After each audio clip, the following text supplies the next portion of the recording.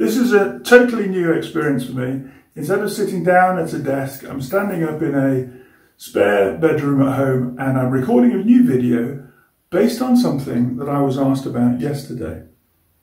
I was asked, how do I write an article and how do I do it without struggling, without delaying over the time to put it together? And what sorts of thoughts and ideas do I have when bringing that to fruition? So let's look at what an article is and how an article is structured. I typically write three formats of articles. So I'll write a short piece, which might be 400 words, which is about the equivalent of a sheet of A4. Then a larger article might be 750 to 800 words. And probably the largest article I will go to without it becoming too cumbersome and it's becoming almost a paper, a research document, is 1200 to 1400 words. So those are typically the dimensions or this word count figures that I have in mind when somebody asks me to commission an article or a blog post. And so I work to those sorts of numbers in my mind, and I'll query that with the client to say which of these works for you, or what sort of scope do you want me to produce for the actual document. This map in particular is a map of part of Somerset from Taunton down to Lyme Regis on the coast. And it's a useful map for driving journeys, but it's a very useful map for walking on footpaths because of the detail and the level of detail that the map will go to. If I'm going to write an article about how to read a map, in that phrase I've probably got the title, How to Read a Map. I could divide it into how to use or how to work with an Ordnance Survey map, but to be useful for SEO purposes or search engine optimization, how to read a map is a great place to start. In that article, I would probably open a paragraph with the function of a map, and I would particularly focus it for outdoor use by walkers and hikers, and maybe by cyclists as well, because this map would be absolutely perfect for cyclists to work with on a day trip out into the country or cycling from one of the towns here down to the coast. So I've got my title, How to Read a Map. I need to explain, let's say I'm writing 800 words, I need to perhaps use a couple of sentences to introduce the idea of the function and utility and portability of one of these Ordnance Survey maps. It will stick easily into a rucksack or a bike bag and can be brought out to read according to the need of the traveller at the time. So I've got my title and I've got an introduction on the usage and utility of the map. Then I'm going to look at how to understand which way up the map is. Well, that's easy. All the language is written horizontally across the map as you would in any normal document. And the way the map is based, this is the north, this is the south, east and west. So you can orientate yourself within the map. Also, the map has a scale or a level of measurement, so that if you look at a centimetre or an inch on here, you know what that represents in real life.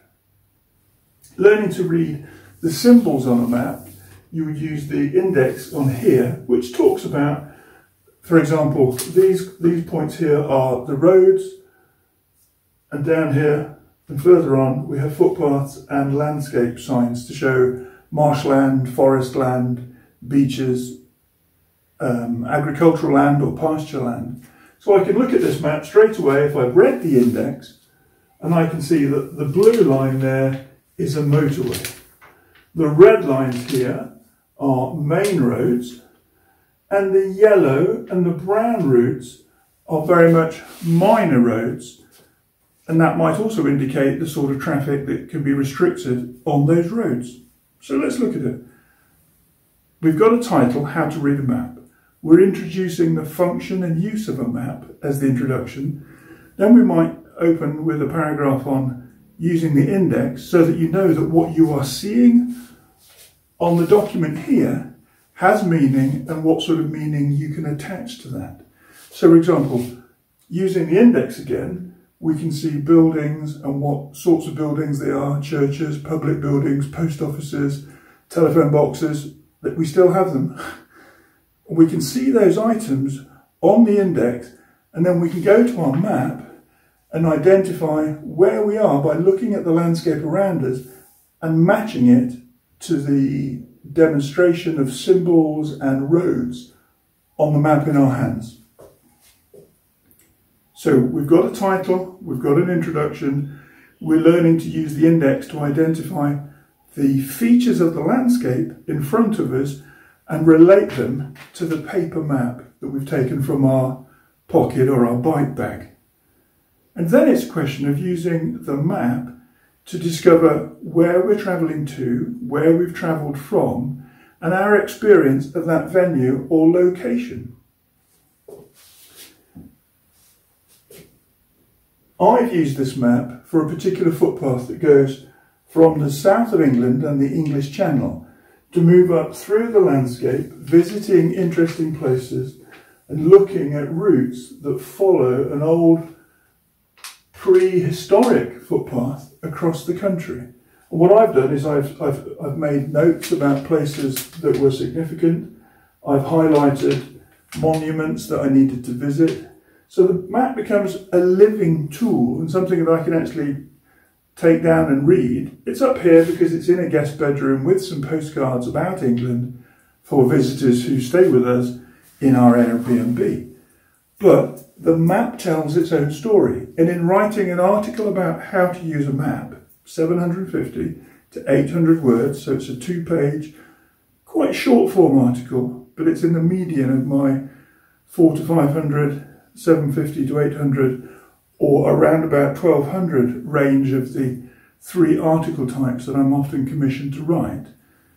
But it's easy for me to summarise what I've covered so far and talk about how you might next use a map in your travels, how you might use a map as a reminder of experiences that you have had and enjoyed whilst on those travels in the past. It might also be useful to say, this is how you can read a map to talk to somebody and recount to them what you experienced in the journey that you went on. So that's my simple example, using something very practical. It's not a prop in the sense of being something false. I was thinking last night, after I was asked about how I put articles together and how I write them, to choose something really simple, and I saw this and I thought, okay, how to use a map. I hope that's been helpful. Any questions you've got about creating articles for yourself or how to put those article ideas down onto screen and create something from them, just drop me a line. One other thing I'll say is that, for example, when you're writing an article, if you want it optimized for search engine tracking and usage and finding, think of a few keywords for an article. In an article that's only got 750 or 800 words, I wouldn't use many focus words. One of the words I would use is Ordnance Survey, because that's the producer of this particular series of maps. This one's called the Land Ranger series.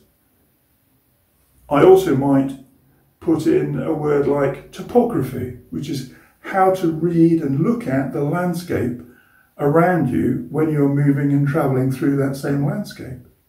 The client wants you to write a series of 10 articles, for example. Determine what those 10 themes would be and get agreement from your client that these would be the titles. Think of 2 or 3 topics to be covered under each title and perhaps a couple of keywords for searchability that are relevant to the article that you're going to write. If that was going to be 10 articles at between 500 and 800 words or 750 and 800 words, you know how long that's going to take. Maybe you need about an hour, probably an hour maximum for each article. And you can create them quickly. You can focus on the title to give you your core theme. Think of the introduction and 2 or 3 subsections, and then finish with a conclusion that is helpful or informational or uplifting, that leads to a call to action by the reader so they engage more with the work or the products or the services offered by the party that's commissioned you to write the articles. I hope that's really helpful, And please, as always, share your comments with me. If the video itself is helpful, please like it here on YouTube and reference it to friends if they're looking for the same sort of themes or topics. In this case, how to write an article. Thank you very much, and we'll see you in the next one.